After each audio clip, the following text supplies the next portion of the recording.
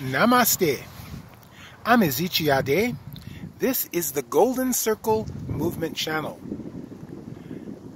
Do you feel there are dark forces involved with the Mandela effect? Let's discuss that. First of all, this is the Golden Circle Movement Channel, a light worker tutorial channel. If that's your sort of thing, let's go ahead and subscribe. Make sure you ring the all notification bell so you know when new videos are uploaded.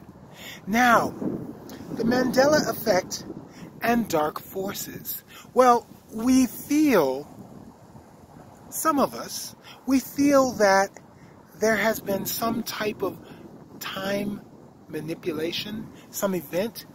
We don't know what events, but some events may have been altered in the past.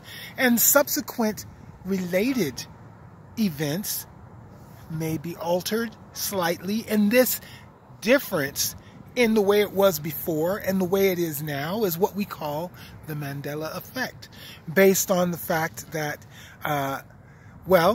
Nelson Mandela did not die in prison, as he did when I was a child. He died in prison, but that event was changed, and then he went on to become president of South Africa. So,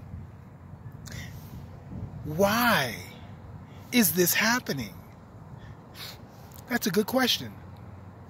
You see, the ascension process is a change in frequency all across the cosmos.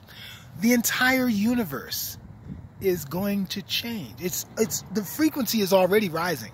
So what will happen is beings from a lower dimensional plane, dark forces, they are not able to rise with us in this ascension process.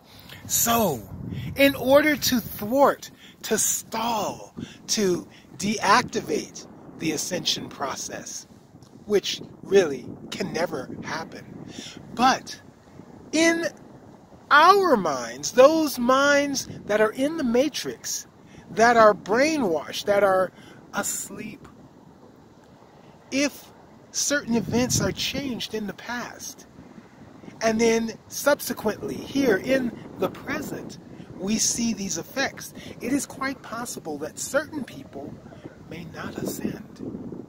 They may not ascend because their consciousness is still in the coronavirus, still in so much negativity and the confusion of what happened before and what's happening now. Well, dark forces seek to keep us, or as many of us as they can, here in the lower planes, so that they still have power. The power that they have is our consciousness, our thoughts, aligned with their ideas, their whatever it is, their objectives. Say, like, for instance, this is the election year. So, some people are Republican. Some people are Democrat. Some people are independent. Some abstain entirely. The point here is the fact that you have knowledge of what a Republican is, what a Democrat is, what a independent, whatever your choice, even your choice to not choose, you still are part of the system, the matrix. They're using us.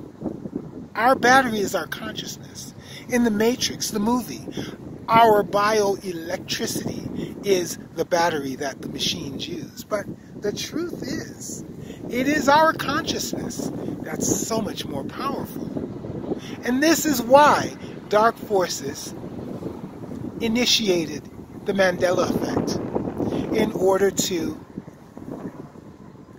keep those of us who are still deeply in the matrix, keep us unable to ascend. If this is a thing that you understand, if you understand why dark forces created this Mandela effect, I'd like you to type Mandela effect in the comments. If you would like to overcome this shadow of dark forces, Type Mandela effect.